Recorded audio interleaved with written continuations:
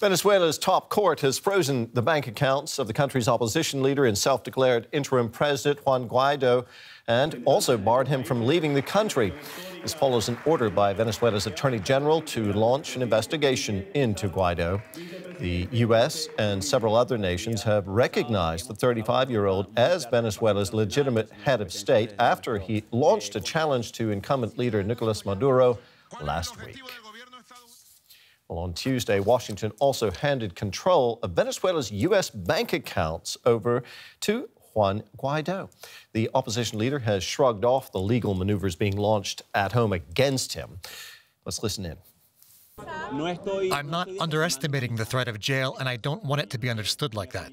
Very responsibly, I say there is nothing new coming from a regime that doesn't answer to the Venezuelan people's needs. Their only response is repression and persecution.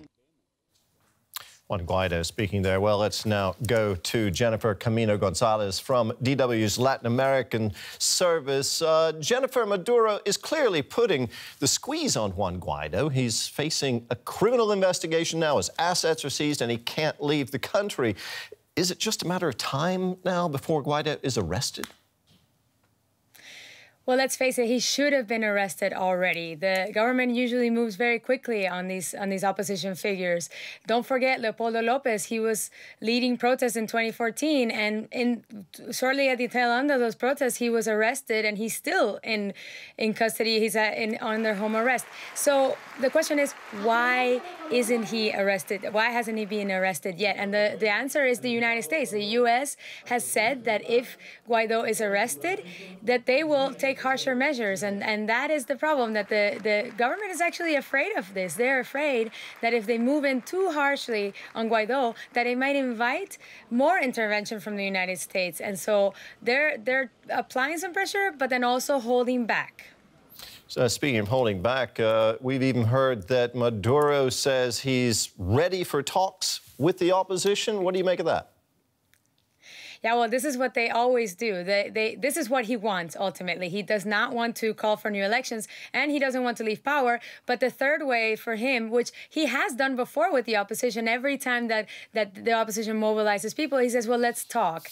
And so he has the backing of Mexico and Uruguay for this, and now he thinks that this is the way to diffuse the situation. But the opposition is not likely to take this deal because they know what happens when this occurs, that they go to the negotiating table, the mobilization dies down, and then in the end, the government just continues to stay in power. Today's an important day in Venezuela. Juan Guaido has called for more demonstrations against Maduro's government today. What can we expect? Well, you can't expect people to go out on the streets. The opposition is mobilized, it is unified, it is firmly behind Guaido. But at the same time, the threat of violence is real. People are still scared of dying in the streets. People have already died since last week. And the government is not afraid to jail people, to apply force. So that could depress the turnout. But we should definitely at least expect a mobilization today to happen. Now, looking at the bigger picture here, Guaido says he is Venezuela's legitimate interim president. He's been recognized by a number of other governments. But is there any indication that Maduro might be willing to relinquish power or call a fresh election? Well, Maduro will want to stay on as long as possible. He's going to do anything to hold on to his power. And so it is not likely that he will call for elections. But the thing is that this is the long game here, and the opposition is playing it. And they know that ultimately all that they need is for the stars to align, for one or two generals to deflect from the government. And that could come if there is a bad situation with the money.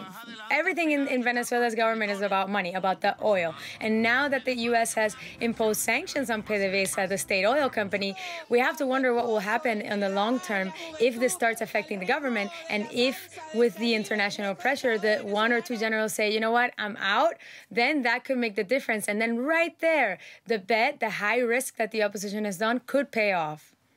A lot of risks indeed. Jennifer Camino Gonzalez from our Latin America desk, thank you so much.